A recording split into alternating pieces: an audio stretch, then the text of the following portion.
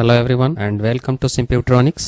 आज हम MS word की ट्यूटोरियल में कुछ इंपॉर्टेंट चीज सीखेंगे। इसमें ये फर्स्ट चैप्टर हम देखेंगे। आप देख सकते हैं मैंने एमएस वर्ड ओपन कर रखा है। इसमें हम मेन्यू ऑप्शन वाइज देखेंगे, एक एक ऑप्शन हम चेक करते जाएंगे। सबसे पहले हम इसमें देखेंगे जो फाइल मेन्यू का, इसी से हम शुरू कर रहे हैं। फाइल मेन्यू में जितने भी ऑप्शंस होते हैं ऑलमोस्ट सबको पता है। इसमें सबसे पहला ऑप्शन जनरली हम न्यू का देखते हैं, क्योंकि कभी भी हम एमएस वर्ड या किसी भी जगह पे जाते हैं तो सबसे पहले नया फाइल क्रिएट करते हैं। तो न्यू में हम एक बहुत ही इंपॉर्टेंट चीज देखेंगे। न्यू का मतलब नया फाइल क्रिएट करना होता है, लेकिन नया फाइल क्रिएट तो हम जरूर करते हैं पर एक वो डॉक्यूमेंट फाइल होता है। बट इसमें हम टेम्पलेट भी क्रिएट कर सकते हैं। कुछ लोगों को इसमें से पता भी होगा कि टेम्पलेट क्या होता है। टेम्पलेट एक ऐसा फाइल होता है जिसको कि आप एक फॉर्मेट के रूप में बनाकर रख सकते हैं कंप्यूटर में, एंड उसको बार बार यूज कर सकते हैं अपने आगे काम के लिए। ये आप देख भी सकते हैं, इसमें कुछ टेम्पलेट जो है प्री इंस्टॉल्ड होते हैं, वो सेलेक्ट करके आप यूज कर सकते हैं। कुछ है जो अपने हिसाब से आप टेम्पलेट ड्राफ्ट कर सकते हैं, टेम्पलेट बना सकते हैं,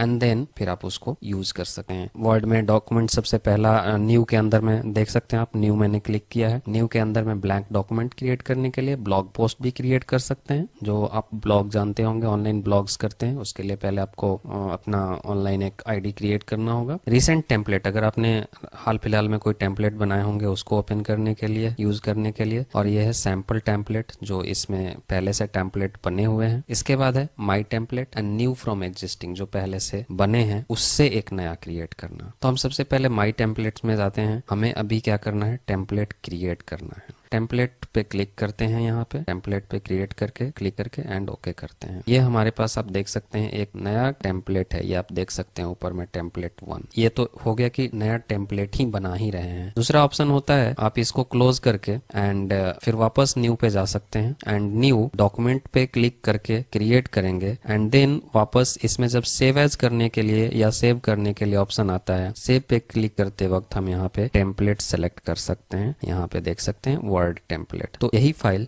जो आपने डॉक्यूमेंट के लिए सेलेक्ट किया था वो एक टेम्पलेट के रूप में स्टोर हो जाएगा, सेव हो जाएगा। तो दोनों ऑप्शन यूज कर सकते हैं दोनों तरीके से। या तो आप डायरेक्टली टेम्पलेट क्रिएट ही करें, या फिर आप फाइल बनाने के बाद उसको सेव एज ए टेम्पलेट करें। तो मैं एक टेम्पलेट सेव करता हूं एंड डेस्कटॉप पे इसको रख लेता हूं। यहाँ से डेस्कटॉप सेलेक्ट करता हूं, एंड देन यहाँ पे मैं एक कोई भी नाम दे देता हूं। जैसे मैं एक सिंपल वो लेता हूं, बायोडेटा। मैं एक आपको सिंपली बायोडेटा का टेम्पलेट बना के दिखाता हूं, सेव करता हूं। टेम्पलेट के रूप में ये सेव हो गया। अब टेम्पलेट के रूप में आप देख सकते हैं यहाँ पे फाइल नेम आ गया बायोडेटा करके, एंड टेम्पलेट के रूप में ये स्टोर हो गया, सेव हो गया। अब यहाँ पे मैं फॉर्मेट बनाऊंगा। टेम्पलेट कहाँ स्टोर करना है ये आप खुद डिसाइड कर सकते हैं। आप चाहें तो अपने किसी पर्सनल फोल्डर बनाकर उसमें भी स्टोर कर सकते हैं, और चाहें तो सिस्टम डिफाइंड फोल्डर में भी स्टोर कर सकते हैं, जो कि मैं आपको अभी आगे बताऊंगा।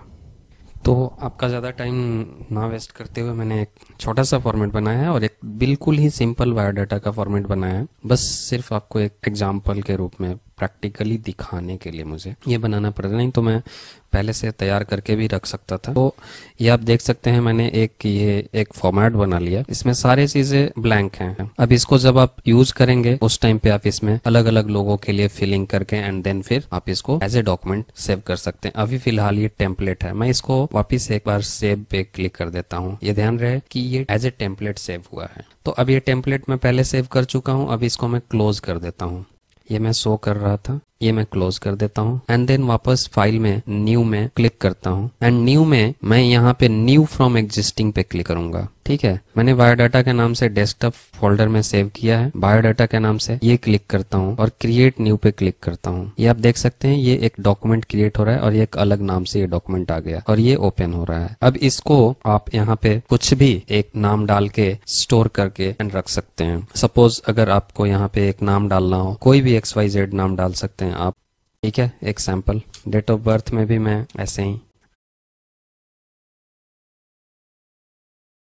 ये आप देख सकते हैं मैंने एक सैंपल फॉर्मेट फिलअप कर लिया है। ये जो कुछ बस एक वैसे दिखाने के लिए। फिर मैं इसको सेव करता हूं और ये सेव आप देख सकते हैं एक अलग नाम से सेव होगा। ये बायो नाम से एक वर्ड डॉक्यूमेंट सेव हो गया। फिर मैं इसको क्लोज कर देता हूं। मैं इस फाइल को, बायो नाम से एक फाइल क्लोज हो गया। अब फिर से मैं वापस न्यू पे जाता हूँ और यहाँ पे मैं एक न्यू फ्रॉम एग्जिस्टिंग पे क्लिक करता हूँ, फिर बायोडाटा पे क्लिक करके और ओपन क्रिएट न्यू करता हूँ।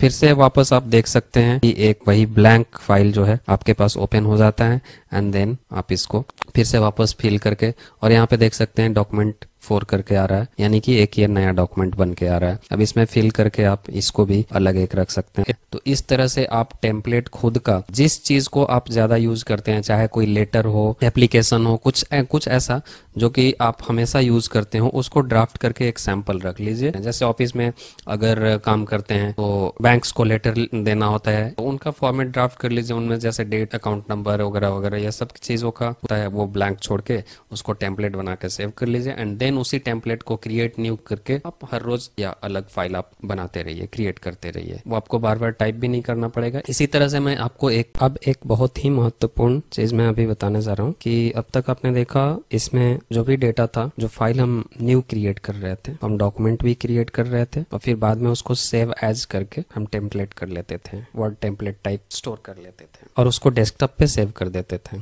अब जैसे कि ये देख सकते हैं एक फाइल मैंने ओपन कर रखा है जो पहले से भी टेम्पलेट बना हुआ है। कोई भी फाइल आप जब ओपन पे जाते हैं ना या न्यू पे ही जाते हैं, आप देखेंगे मैं एक बार वापस आपको दिखाता हूँ न्यू फ्रॉम एग्जिस्टिंग डेस्कटॉप। जब आपको टेम्पलेट से कोई फाइल क्रिएट करना होता है, जैसे कि हम अब तक देख रहे थे, तो उसको हम ओपन करते थे, जैसे ये डे प्लानर, बायोडाटा। लेकिन अब इसमें हम डॉक्यूमेंट भी सेव कर दे रहे हैं, तो कैसे पता लगेगा कि डॉक्यूमेंट कौन सा है और टेम्पलेट कौन सा है? ये आप देखेंगे ये एक नॉर्मल डॉक्यूमेंट फाइल है और इसके ऊपर ये देख सकते हैं डे प्लानर या बायोडाटा।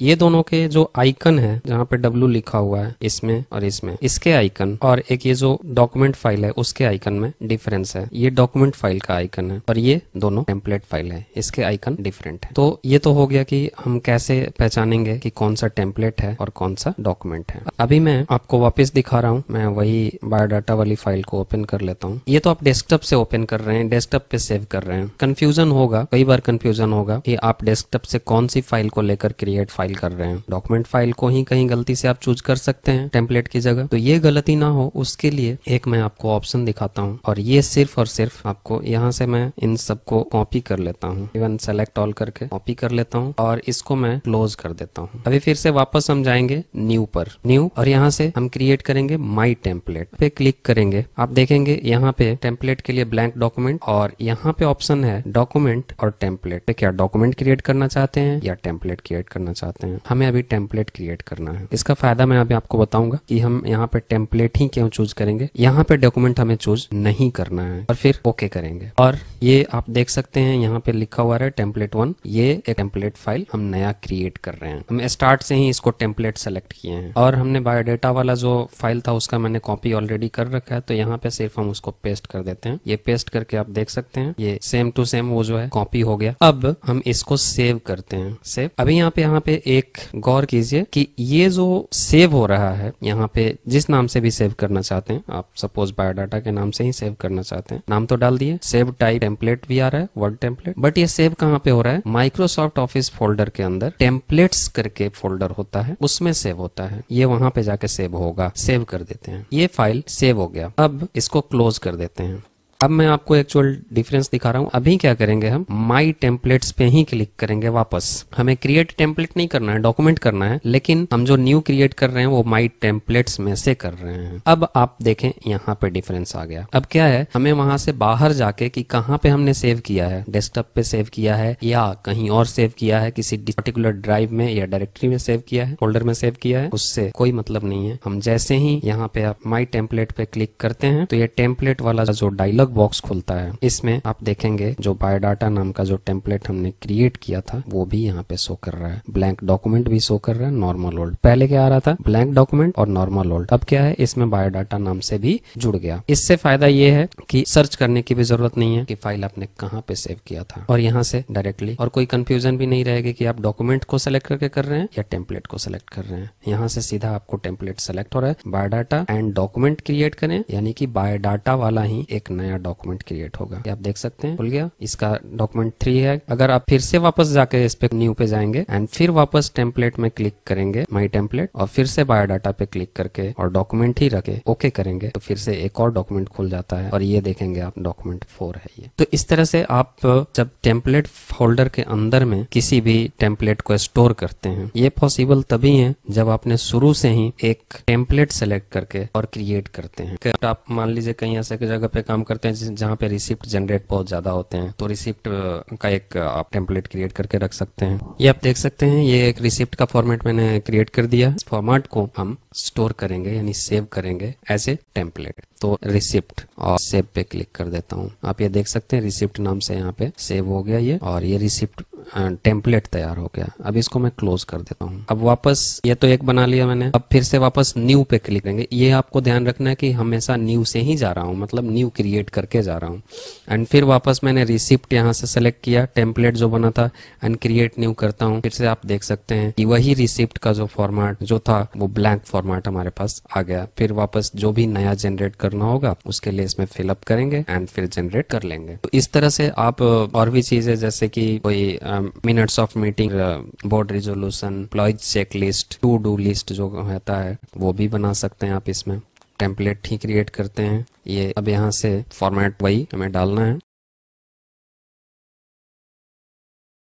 तो ये देख सकते हैं मैंने फॉर्मेट एक का बना लिया। अब इसको सेव करेंगे, और इसको कहाँ सेव कर रहे हैं, फिर वापस देखेंगे टेम्पलेट फोल्डर जो कि माइक्रोसॉफ्ट फोल्डर के अंदर में है, वहां पे सेव हो रहा है। और इसका नाम क्या डालना है, जो आपकी मर्जी, डे प्लानर लिखना है, डे प्लानर लिख दीजिए, और सेव टाइप टेम्पलेट, सेव हो गया। अब ये टेम्पलेट सेव हो गया, क्लोज कीजिए एंड फिर से वापस न्यू पे जाएंगे और माई टेम्पलेट्स में ही क्लिक करेंगे। अब आपको न्यू फ्रॉम एग्जिस्टिंग नहीं करना है, जरूरत नहीं है उसकी, आप माई टेम्पलेट्स में से ही कीजिए। आप एक देखेंगे बायोडाटा वाला जो पहले हम कर रखे थे वो भी दिखा रहा है, साथ के साथ डे प्लानर भी यहाँ पे दिखाने लगा, और ये तो पहले रहता ही है तो ये दिखाएगा ही। तो अब आपको जो भी टेम्पलेट इसमें से लेना है, चूज करना है, और लीजिए आपको जो बनाना है उसका डॉक्यूमेंट बनाइए, ओके कीजिए। ये देख सकते हैं आप आपका उसका। तो इस तरह से आप डायरेक्ट जो परमानेंट टेम्पलेट का, जो MS ऑफिस के ही टेम्पलेट का स्टोरेज फोल्डर होता है, वहां पे अगर आप स्टोर करते हैं तो आपके मेन्यू ऑप्शन में वहां पे डायरेक्टली शो करने लगेगा। जबकि आप कहीं और सेव करते हैं तो फिर आपको न्यू फ्रॉम एग्जिस्टिंग कर करके फिर वहां से आप सेलेक्ट करके एंड देन क्रिएट करना पड़ता है। इस तरह से आप और भी अपने हिसाब से आपको जो जरूरत की चीज है, जो कि आपको हमेशा करना होता है, उसके लिए आप एक टेम्पलेट क्रिएट कर सकते हैं वर्ड का, एंड उसके यूज कर सकते हैं बार बार एज ए डॉक्यूमेंट क्रिएट करके। बस आज के लिए इतना ही। अगर अच्छा लगा हो तो चैनल को सब्सक्राइब कीजिए, लाइक कीजिए, शेयर कीजिए, और बेल आइकन भी प्रेस कीजिए ताकि आपको इस तरह के और वीडियोस देखने को मिलते रहें free of cost. And comments और सजेशंस आप अपने नीचे कमेंट बॉक्स में देते रहें। Thank you very much. Keep